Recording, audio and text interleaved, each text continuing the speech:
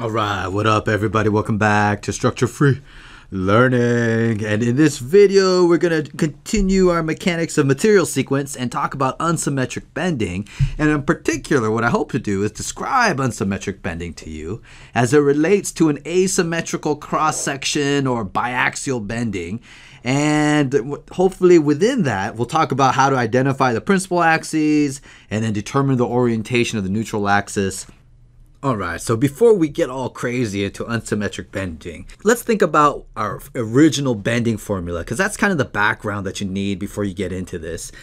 And this flexure formula, I affectionately called it the most selfish equation in this world, this negative my over I, and it was based on a transversely loaded beam, and the loading was in plane. The cross-section, when it was derived, had one axis of symmetry, and so that when we looked at a cross-section, if I just took some generic rectangular cross-section, and let's say that this internal moment were applied positively, so that it was causing compression at the top. This thing had a width b and a height h. And in particular, I could take a look at this cross-section, locate the centroid, determine where the neutral axis was, and calculate the moment of inertia, so I could calculate the normal stress or convert this moment and determine the normal stress caused by this bending moment on the cross-section. And so here, if this is the neutral axis location, we had a stress profile that varied linearly from top to bottom. And we define this positive y direction from y equals 0 at the neutral axis, pointing upwards, plus y. This top was in compression and the bottom was in tension. And everything was great, assuming that the cross-section had at least one axis of symmetry and the loading was in plane, so that the bending happened in plane. So the question we're going to try to answer here is, what happens if the cross-section isn't symmetric? What if it's just some random looking, potato looking cross-section? Or what if the loading and the bending don't happen in plane? How do I calculate the normal stress? Is my stress profile still linear? Now, before I get really into it and try to answer these questions for us, one of the things I could do is I could mess around with this cross-section drawing. I could assign a coordinate system that matches this positive y, and at the face of the cut, I could say that my positive y goes from the centroid of the geometry upwards this way. The x-axis would come through the axial direction of the beam, and it would be coming out of the screen, if you will. And my positive z would be in this direction here, towards the left on this face of this cut. And this moment could be expressed as a vector like this. So here, using the right-hand rule, you put your right thumb in the direction of that double-headed arrow, and the moment would curl, causing compression at the top and tension at the bottom. This moment would equal mz, or better yet, I could say mz has a magnitude of m. So that's one way I could describe this with the coordinate system, but we'll talk more about that. I'll repeat this again so that you can see it more than once, you know what I'm saying? Sometimes you gotta look at things more than once just to get a feel for what it's like. The question is this flexure formula, is this linear stress profile, are these things still valid if I have an asymmetrical cross-section? So let's say I do. Instead of with this moment applied, let's say my cross-section is some random looking potato deal, some asymmetric section. So here's my cross section. Let's say it has some centroid right here. This is the geometric centroid. We'll define a coordinate system from this geometric centroid. We'll say y is upwards here. We'll say z is to the left and x is coming out of the screen. And my moment is applied as before. The only difference is that my cross section now is some random arbitrary thing. Alright, so let's consider this asymmetrical cross-section with this moment applied. And let's say that this moment is applied on the z-axis. It's rotating about the z-axis. And the z-axis also represents the neutral axis. So that when I look at this, I have compression above the z-axis or this neutral axis and tension below it. And because z is a neutral axis, we can go ahead and say that this stress variation, the stress here along the z-axis is 0, and it's going to vary linearly as I go away from this neutral axis. So my stress profile in 2D might look like this.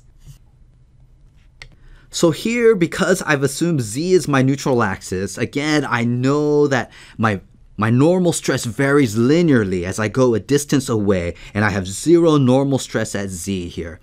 And if you recall from how the flexure formula was derived, it essentially was based on equilibrium. And so if I had, let's say, the x direction, and I look at this entire cross-section, I sub forces in the x, which in this case is coming out of the page right here, I would say that that if I could integrate over all the forces here, I need the compression force resultant to equal the tension force resultant, so that my sum of the forces in the x is equal to 0. And the way that this was expressed was that you would take an infinitesimal area, this little dA, an increment of area at some location, let's say here, this would be some distance z and some distance y, and we would say, let's sum the forces. And the force on this little increment was d sigma times dA. If I want the entire cross-section, I have to integrate. And notice here on this location that I've chosen, this dA at a positive y and a positive z, that is in compression. So technically that would be a negative here. And I would integrate over the entire area. And this would equal 0. And what this showed, at least previously, was that the neutral axis has to pass through the geometric centroid in order for this to be true.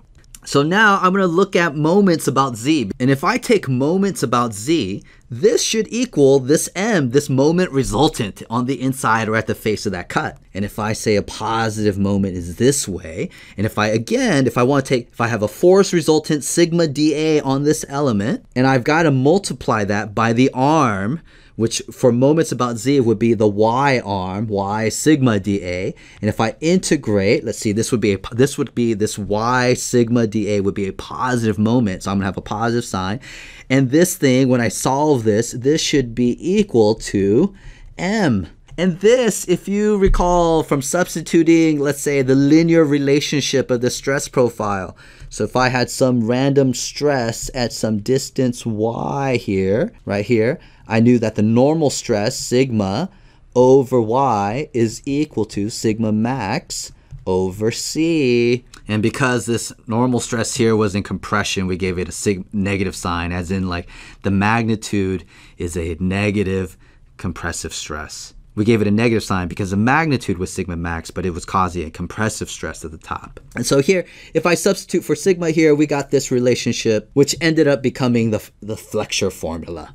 But now, since we have an asymmetric cross-section, we don't have symmetry about a vertical axis like we did before. We got to check moments about the y. And that has to equal 0 because I only have single axis bending. I have bending only about one axis. So I need to make sure I have no moment applied in the y direction. So that moment resultant should equal 0 when I integrate this entire stress component. And so here, this would be a positive y moment in this case here. So this, again, this increment of force sigma dA right here with an arm of z is causing a negative moment about the y-axis, integrated over the y, is equal to 0. And again, if I substitute this relationship over here into there, and in order for this thing to be true, I need this term here to equal 0. And this